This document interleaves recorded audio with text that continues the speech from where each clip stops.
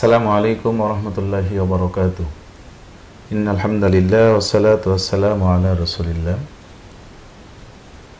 সম্মানিত দর্শক শ্রোতা, বরেন্দ্র অনলাইন টেলিভিশন রাজশাহীর পবিত্র মাহে রমজানের জনপ্রিয় অনুষ্ঠান রমজানুল মুবারক, এই অনুষ্ঠানটি কাছে দূরে দেশে দেশের বাইরে থেকে যারা দেখছেন, আমাদের অনুষ্ঠানের পক্ষ থেকে সকলকে ধন্যবাদ জানাচ্ছি, স্বাগত জানাচ্ছি।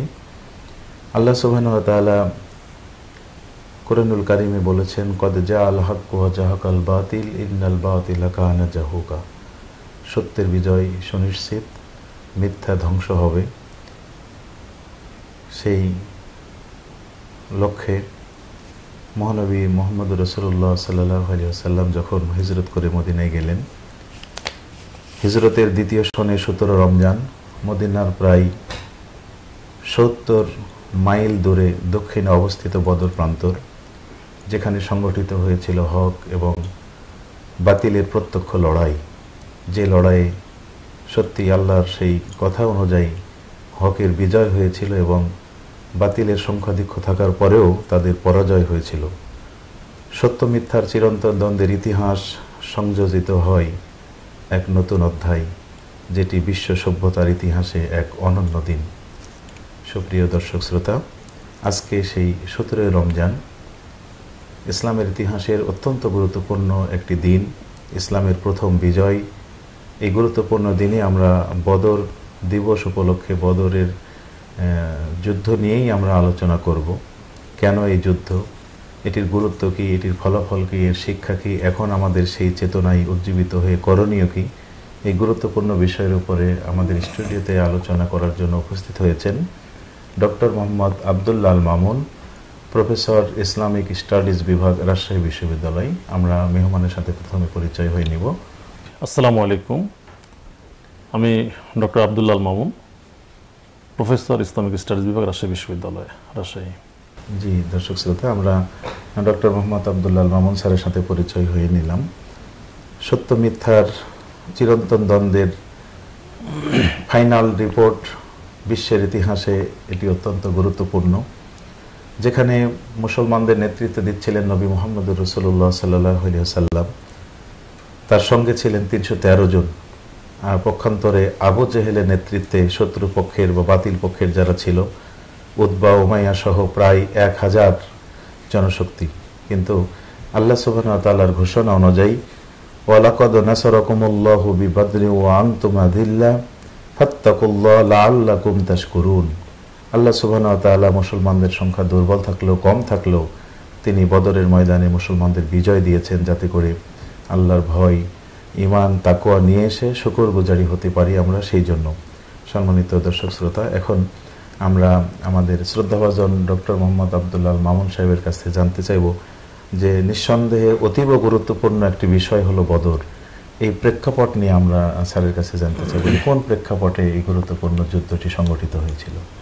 জি, বিসমিল্লাহির রহমানির রহিম। সম্মানিত দর্শক, সম্মানিত শ্রোতামণ্ডলী, বদর যুদ্ধ আপনারা শুনেছেন যে রাসূল আকরাম সাল্লাল্লাহু আলাইহি ওয়াসাল্লামের দ্বিতীয় হিজরি, মক্কা থেকে মদিনায় হিজরত করার পরে দ্বিতীয় হিজরির 17 রমজান বদর যুদ্ধ সংগঠিত হয়েছিল।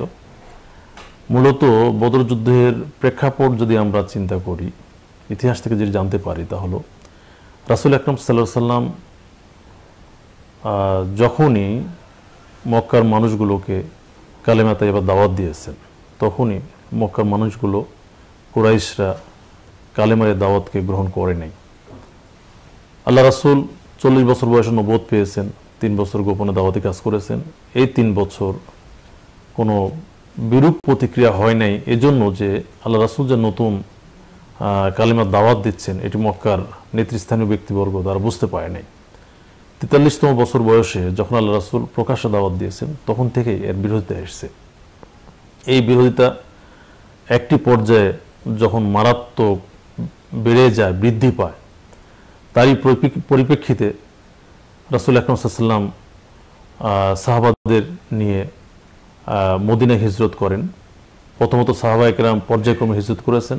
সর্বশেষ আল্লাহ তাআলা যখন নির্দেশ এসেছে, সেই নির্দেশক্রমে রাসূল আকরাম সাল্লাল্লাহু আলাইহি ওয়াসাল্লাম তার প্রিয় সহচর, প্রিয় সাহাবা হযরত আবু বকর রাদিয়াল্লাহু তাআলা সহ মদিনায় হিজরত করেন। এখানে একটি বিষয় গুরুত্বপূর্ণ, তা হলো যে কুরাইশরা সিরিয়ায় বাণিজ্য করতে যেত। কুরাইশদের বাণিজ্য কাফেলা মদিনার পাশে দিয়ে তাদেরকে যাতায়াত করতে হতো, যার ফলে কুরাইশরা রাসূল আকরাম সাল্লাল্লাহু আলাইহি ওয়াসাল্লামকে মেনে নিতে পারেন নাই, মুসলমানদেরকে সহ্য করতে পারছেন না।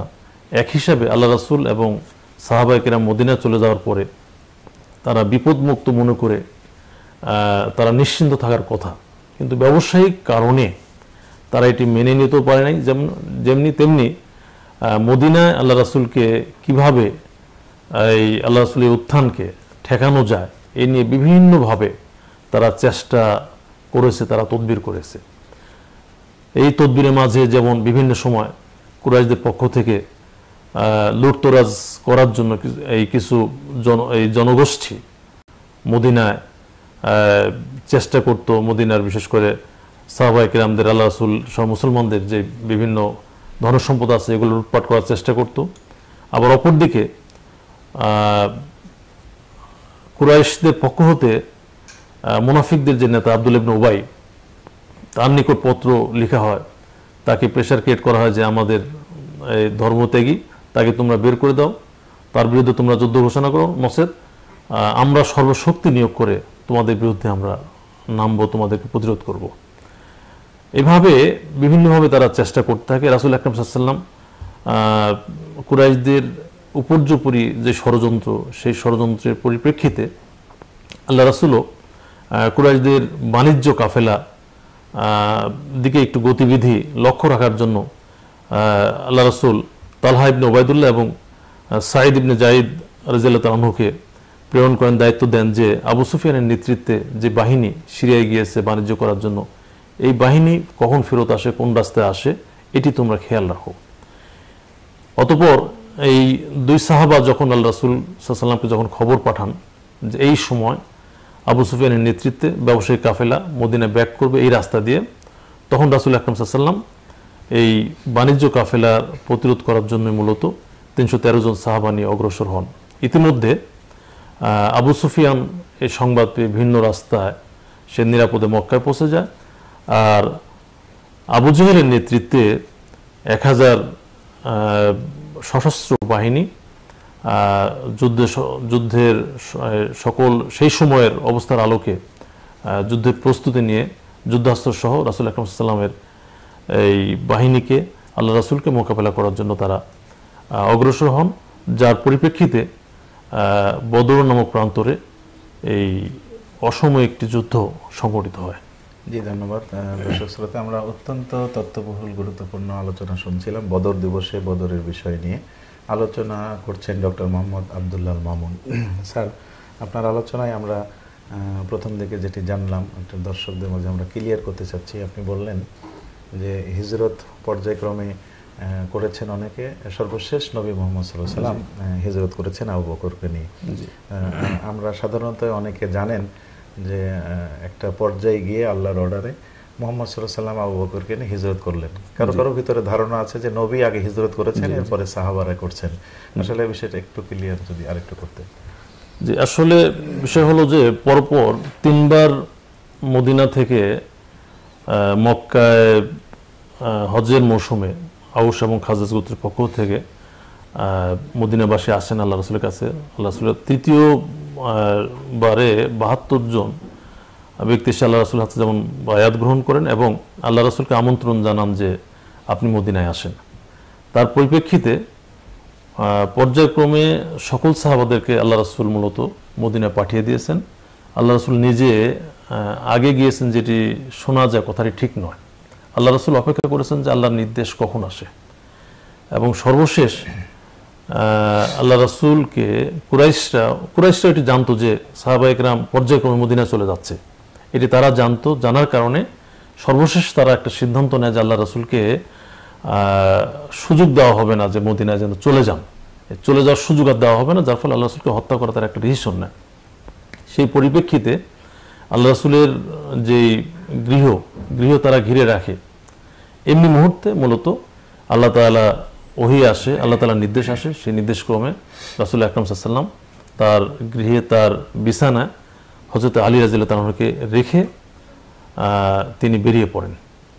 এবং এই সময় কুরাইশরা যেহেতু চতুর্দিক ঘিরে রেখেছে, যার ফলে আল্লাহ তাআলার এই নির্দেশক্রমে রাসূল আকরাম সাল্লাল্লাহু আলাইহি ওয়াসাল্লাম এক মুঠ বালি নিয়েছেন, বালি নিয়ে তাদের উদ্দেশ্যে ছুঁড়ে মেরেছেন, যার ফলে এই আল্লাহর গায়েবী মদদে সেই বালি কাফেরদের সকলের চোখে গিয়ে লেগেছে।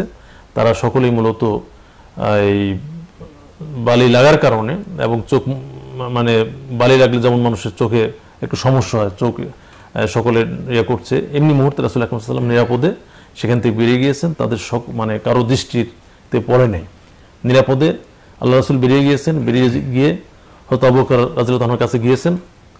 আবু বকর রাদিয়াল্লাহু আনহুকে ডাকা মাত্র তিনি প্রস্তুত ছিলেন, কারণ আবু বকর রাদিয়াল্লাহু আনহুকে রাসূল আকরাম সাল্লাল্লাহু আলাইহি ওয়াসাল্লাম বলে রেখেছিলেন যে আমার যে কোনো সময় হিজরত করা লাগতে পারে, যার ফলে তিনিও বেরিয়ে পড়েছেন, দুজনেই সাথে সাথে এই হিজরতে বেরিয়ে পড়েছেন।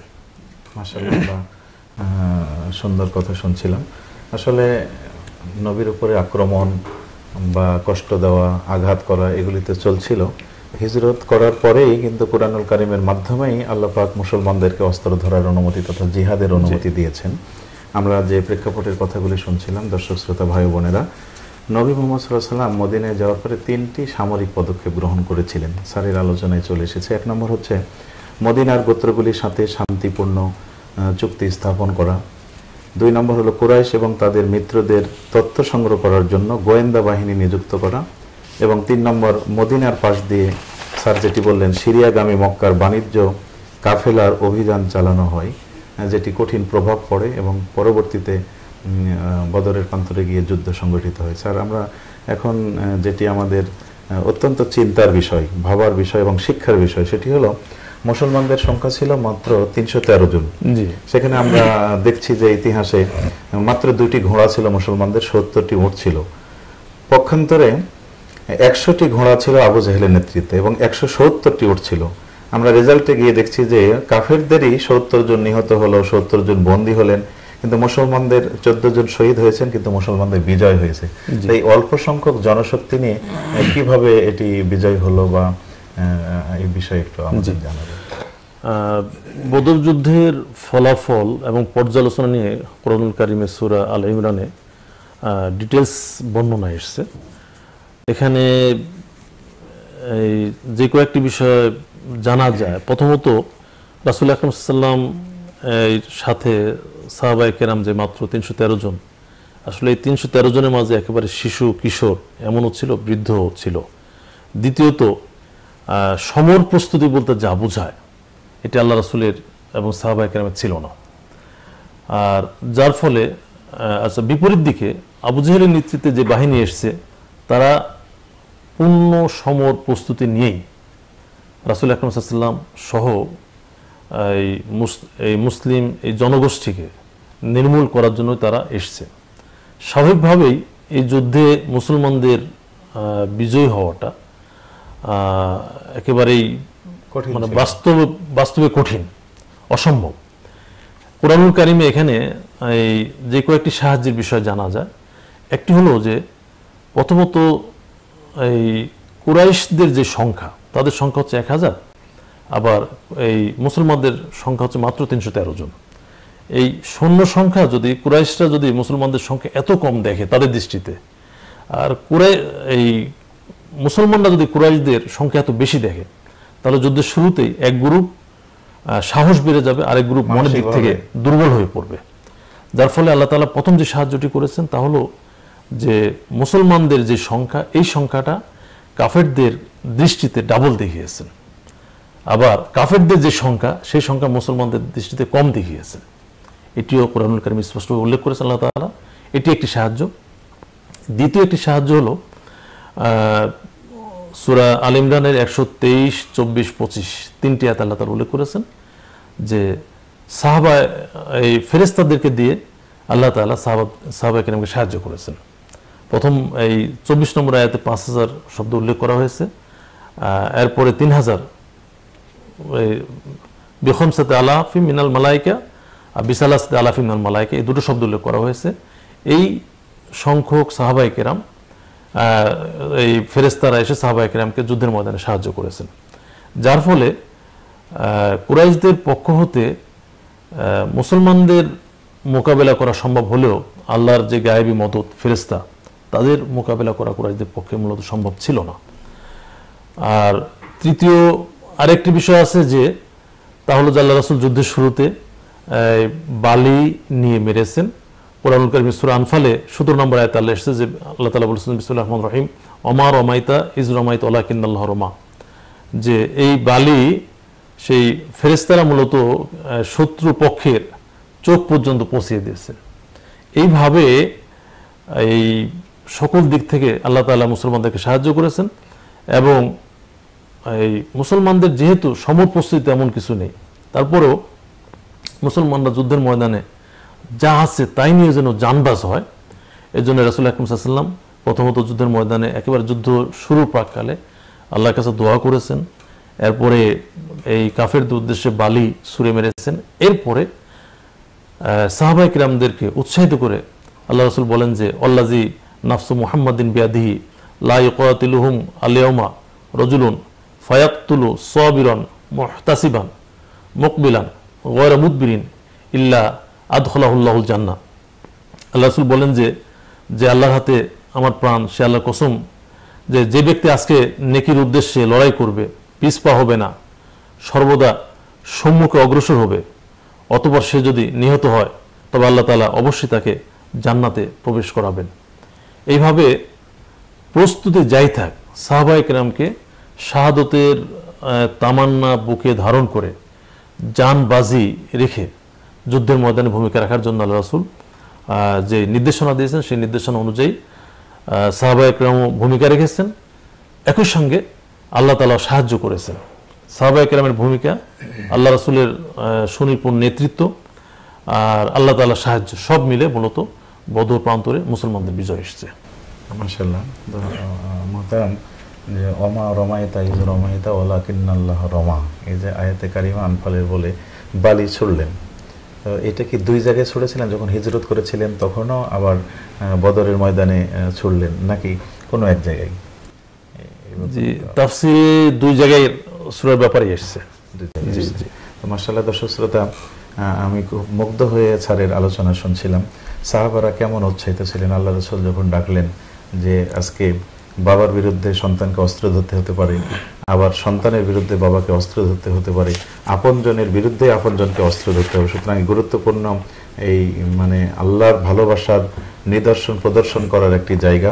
কুমু বিনা ইলাল জান্নাহ, তোমরা কে আছো তাড়াতাড়ি জান্নাতের দিকে চলে আসো। আল্লাহ রাসূল যখন ডাকছিলেন, সাহাবারা এত উৎসাহী ছিল, মিকদাদ নামে বর্ষিয়ান সাহাবী তখন খেজুর খাচ্ছিলেন।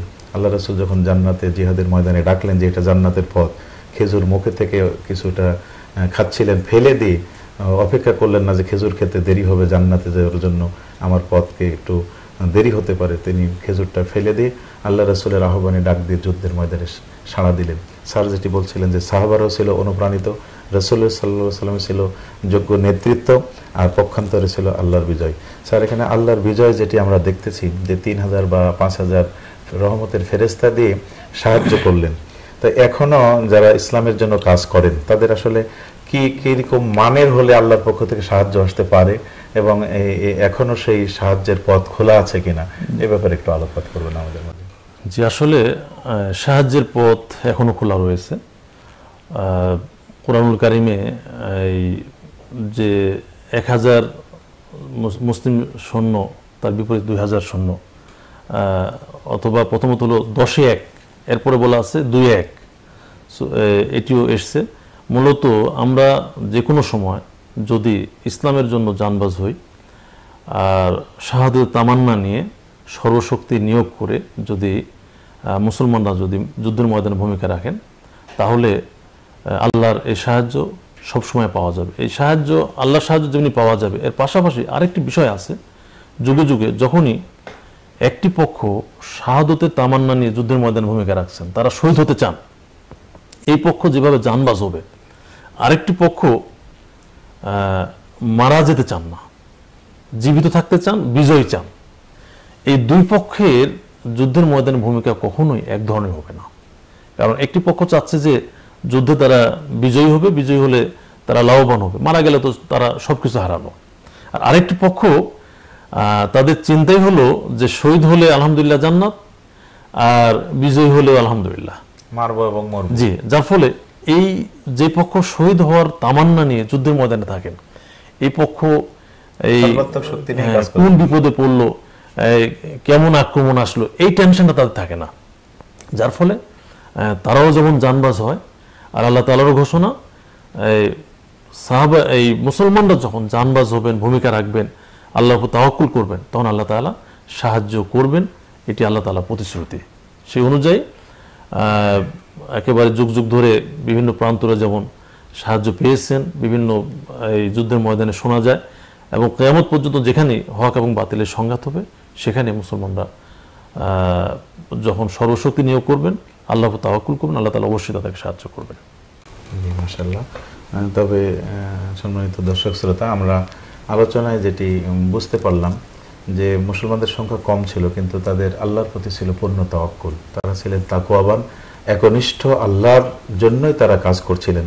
আজকে আমরাও যদি এরকম একনিষ্ঠ একজন মুমিন, হক্কানি মুমিন হতে পারি, যদি আল্লাহর নিরেট বান্দা হয়ে আল্লাহর প্রতি তাওয়াক্কুল করে আমরা মাঠে যেতে পারি, মনে রাখতে হবে বিজয়ের জন্য সংখ্যাধিক্য বিষয় নয়, বিজয়ের জন্য অনেক অস্ত্র সরঞ্জামও কোনো ফ্যাক্টর নয়। যদি আমরা একনিষ্ঠভাবে আল্লাহর পথে সংগ্রাম করতে পারি, তাহলে আল্লাহ সুবহানাহু ওয়া তাআলা রহমতের ফেরেশতা দ্বারা আজকেও সেই সাহায্যের পথটা উন্মুক্ত রেখেছেন। আর সেই কাঙ্ক্ষিত লোকে পৌঁছার জন্যই তো পবিত্র মাহে রমজান আল্লাহ সুবহানাহু ওয়া তাআলা দিলেন। রমজানের যে মূল টার্গেট, সেটি হলো তাকওয়া অর্জন করা।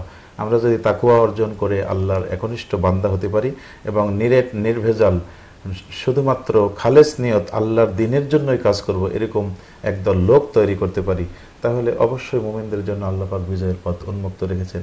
আল্লাহ বলে দিয়েছেন, ওয়াত্তাকুল্লাহ লাআল্লাকুম তুফলিহুন, তোমরা হৃদয়ে আল্লাহর ভয় আনো, আমি আল্লাহ তাআলা তোমাদের বিজয় দেব। বদরের এই চেতনা থেকে কিন্তু আমাদের সেই শিক্ষাটাই নিতে হবে যে অযথায় আমরা জনশক্তি বাড়াবো, কিন্তু তাকওয়াবান শক্তি নয়।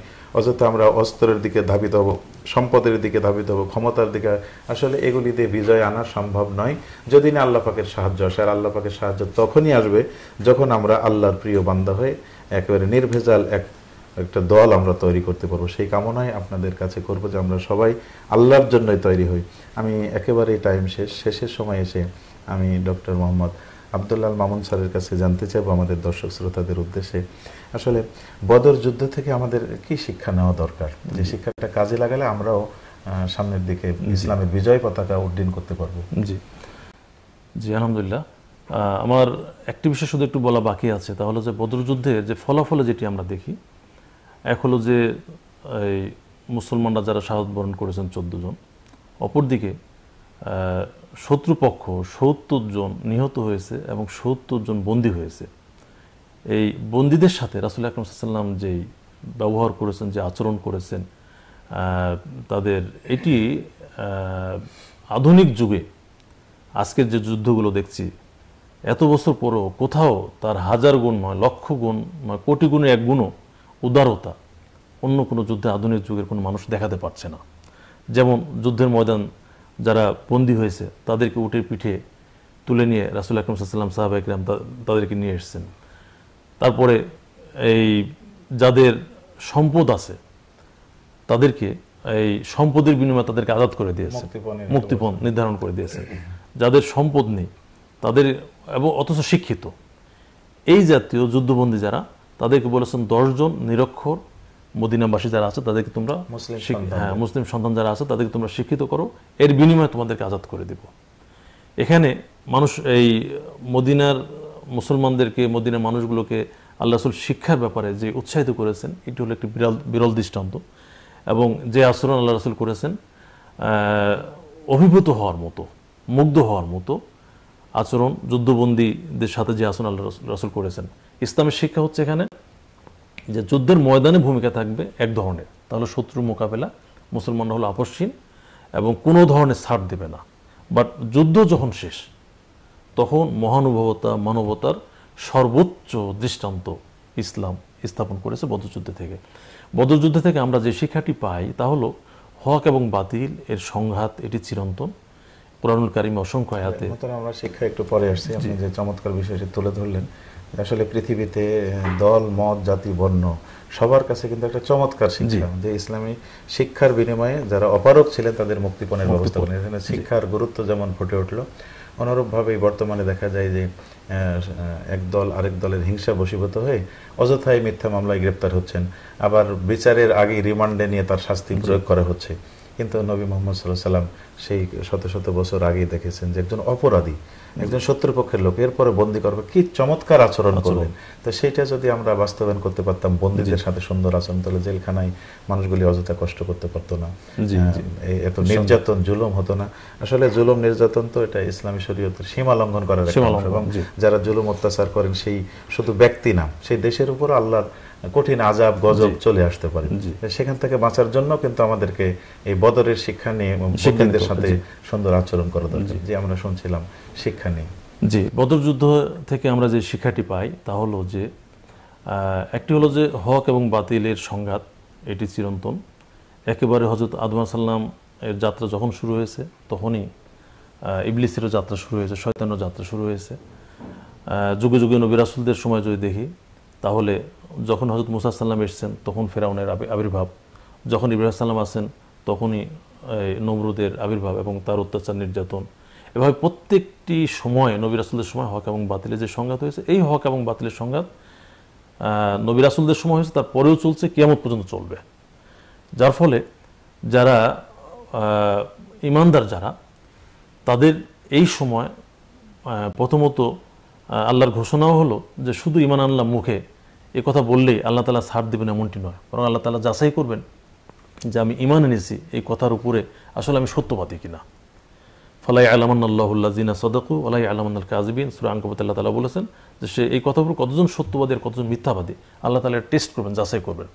যার ফলে ঈমানদার হিসাবে আমরা যদি দায়িত্ব পালন করি তাহলে আমাদের ওই বাতিলের সাথে আপোষ করে নয়, বরং ইসলামের উপর টিকে থেকে বাতিলের সাথে মোকাবেলা করে ইসলামকে বিজয়ী করার এই পথে আমাদেরকে অগ্রসর হতে হবে। আর এই জন্য বদর যুদ্ধের যে শিক্ষা আমরা পাই তা হলো, আমি যদি ইসলামের উপর টিকে থাকি, আমি যদি বাতিলের সাথে আপোষ না করি, আমি যদি আল্লাহর উপর পূর্ণ তাওয়াক্কুল করে আমার সর্বশক্তি নিয়োগ করি, তাহলে আল্লাহ তাআলা যেভাবে বদর যুদ্ধে সাহায্য করেছেন, যেভাবে হুনাইনের যুদ্ধে সাহায্য করেছেন, যেভাবে অন্যান্য যুদ্ধগুলোতে সাহায্য করেছেন, তেমনিভাবে আমাদেরকে এখনও সাহায্য করবেন। এবং এইভাবে আমাদেরকে এই পথে টিকে থাকতে হবে। আর হক এবং বাতিলের এই সংঘাত যেহেতু চিরন্তন, একেবারে বনি আদম সৃষ্টির পর থেকে, আদম আলাইহিস সালামের সৃষ্টির পর থেকে হয়েছে, কিয়ামত পর্যন্ত থাকবে। সুতরাং এই বাতিল এর মোকাবেলা না করে আপোষ করে চলা, অথবা এই আমি বাহিরে যা হয় হোক, শুধু আমি আমার ঈমানকে ঠিক রাখার নিয়ে যদি কেউ ব্যস্ত থাকতে চাই, যদি মনে করি যে অন্যায় অবিচার দুরাচার যেখানে যা আছে চলুক, আমি আমার মতো ভালো থাকবো, তাহলে ইসলাম যা বলেছে সেটা হলো আমার নিজেরও ভালো থাকার সুযোগ নেই। তাই এই বাতিলের মোকাবেলা ঈমানদার হিসাবে আমাদেরকে সবসময় সজাগ থাকতে হবে, সক্রিয় থাকতে হবে, ঈমানের পথে বলিয়ান থাকতে হবে। এটি বদর যুদ্ধ থেকে আমরা এই শিক্ষা পেয়ে থাকি। মাশাআল্লাহ স্যার, অনেক ধন্যবাদ। হাজারো ব্যস্তর মধ্যে আমাদের স্টুডিও দেশের সময় দিয়ে আমাদেরকে এবং আমাদের দর্শক শ্রোতাকে আপনি তত্ত্ববহুল আলোচনা শুনিয়ে আমাদের উপকৃত করলেন। দর্শক শ্রোতা ভাই ও বোনেরা, বদর দিবস প্রতি বছরই আসে এই দিবসটি, কিন্তু বদরের যে বিজয়, যে চেতনা, সেটি আমরা ইসলামের বিজয় শানিত করতে পারছি না। সেই চেতনা নিয়ে উজ্জীবিত হয়ে কাজ করে এই মজলুম অধ্যুষিত সমাজে শান্তির ইসলামের বিজয় পতাকা উড্ডীন করতে পারছি না। তার একটি কারণ হলো আমরা বিকল্পভাবে চিন্তা করি। আসলে সূত্র ছাড়া অঙ্ক যেমন হয় না, আল্লাহ নির্ধারিত বিধানকে ফলো করা ছাড়া ইসলামের বিজয় শানিত কখনো হবে না। সেই জন্য পবিত্র মাহে রমজান আল্লাহ পাক দিয়েছেন আমাদের ইমানের স্পিরিটকে বাড়ানোর জন্য, আল্লাহর প্রতি তাওয়াক্কুলকে মজবুত করার জন্য, কুরআনুল কারীম বেশি বেশি অধ্যয়ন এবং সেখান থেকে শিক্ষা নিয়ে আমাদেরকে মজবুত ইমান, আল্লাহর একজন যোগ্য সৈনিক হিসাবে তৈরি হওয়ার জন্য। সুপ্রিয় দর্শক শ্রোতা, আসুন আমরা পবিত্র মাহে রমজানের শিক্ষা নিয়ে তাকওয়াবান হই এবং বদরের চেতনায় উজ্জীবিত হয়ে আমরা আলোচনায় শুনলাম কিয়ামত পর্যন্ত এই দ্বন্দ্ব চলতেই থাকবে। বদরের ময়দানে যেমন বাতিলকে পরাজিত করে হকের বিজয় পতাকা উড্ডীন হয়েছিল, এখনও এই দ্বন্দ্ব কিন্তু চিরন্তন রয়েছে। আমাদেরকেও এই মুহূর্তে বাতিলকে উৎখাত করে হকের বিজয় পতাকা উড্ডীন করার জন্য বদরি সাহাবীদের মতো আমাদেরকে অনুপ্রাণিত হতে হবে। সেভাবে আল্লাহর জন্য জীবন উৎসর্গ করার মানসিকতা তৈরি করতে হবে। বদরের চেতনায় আসুন আমরা আমাদের সমাজে ইসলামের খুঁটিকে মজবুত করি, ইসলামের বিজয়ী পতাকাকে উড্ডীন করি। যারা এই কাজগুলি করেছিলেন তাদের ব্যাপারে রাদিয়াল্লাহু আনহুম ওয়া রাদু আনহুম, আল্লাহ তাদের প্রতি খুশি, সাহাবারাও তাদের প্রতি খুশি, আল্লাহ সাহাবাদের প্রতি খুশি। আসুন না আমরাও এমন আমল করি যাতে করে আল্লাহ আমাদের প্রতি খুশি হয়ে যান, আমরাও আল্লাহর প্রতি খুশি থাকি। এই কামনা করে আজকের মতো এখানে আলোচনা শেষ করছি। আমরা বদর দিবস নিয়ে সামনে আগামীকালকে আরেকটি পর্ব আলোচনা করব, সেটাও আপনাদেরকে দেখার জন্য আমন্ত্রণ জানিয়ে বরেন্দ্র টেলিভিশনের কলাকৌশলী কর্মকর্তা কর্মচারী এবং ক্যামেরার সাথে যারা আছেন সকলকে ধন্যবাদ জানাচ্ছি। শামস রিয়েল এস্টেট কোম্পানি, কাশফুল কোরআন ফাউন্ডেশন এবং ওলামা পরিষদ রাজশাহীর সার্বিক সহযোগিতায় এই অনুষ্ঠানটি প্রতিদিন আপনারা শুরু থেকে দেখতে পাচ্ছেন, আগামীতেও দেখতে পাবেন। আপনাদের সকলকে ধন্যবাদ মোবারকবাদ জানিয়ে আজকের মতো এখানে শেষ করছি। আসসালামু আলাইকুম।